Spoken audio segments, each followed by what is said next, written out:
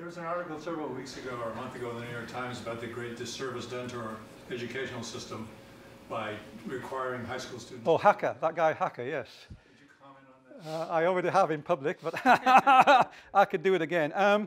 Couple of things. If his article was about the great disservice that's done to our kids by teaching them what we currently teach them in their high school algebra class, I'm 100% on his side.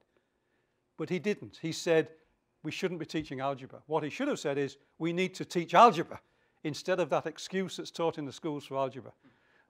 I know they're recording me, so I'm going to get slaughtered by this. No, what's taught is not algebra. If you go back and look at what Al-Khwarizmi was talking about and say, this is algebra, this is clearly important, this is clearly powerful, this is valuable stuff, and you teach it in the context, then it makes sense and everyone can see the use of it. I guarantee that the person who wrote that, and probably almost all students, in the course of their everyday life or their recreational activities, use Excel spreadsheets to do things. Excel is an implementation in silicon of algebra. That's what it is. It's a spreadsheet is modern algebra, a modern implementation of algebra.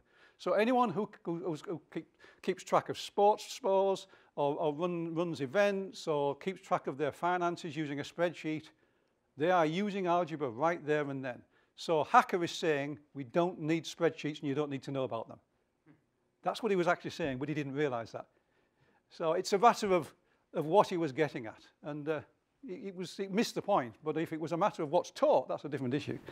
So, I mean, I don't use spreadsheets that much, but they seem more arithmetical than algebraic. Yeah, in terms of the, no, but... And you made a distinction between those two. That's right, because the issue is, and this is really why it was sort of implicit in what the traders were doing in 8th and 9th century in the Muslim Empire when they're doing the trading.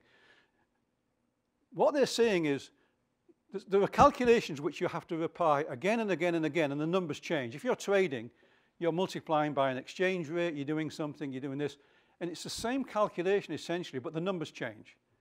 So if you have a method that tells you how to do it for any numbers whatsoever, you're at the level of algebra.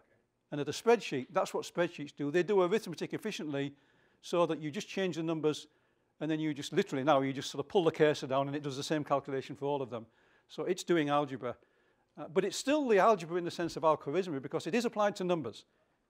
The focus is on calculation, but it's general methods for solving problems that are all essentially alike. And once you're looking at terms of general methods, you're at the level of algebra, which is why when I talked about the Babylonians, I said this is really algebraic. They were writing down a formula.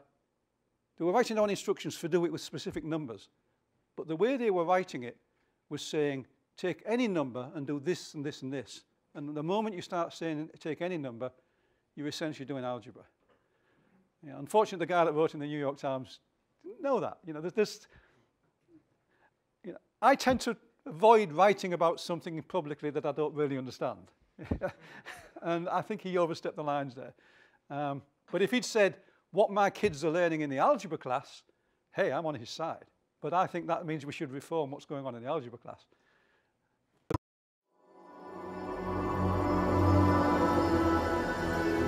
Stanford University.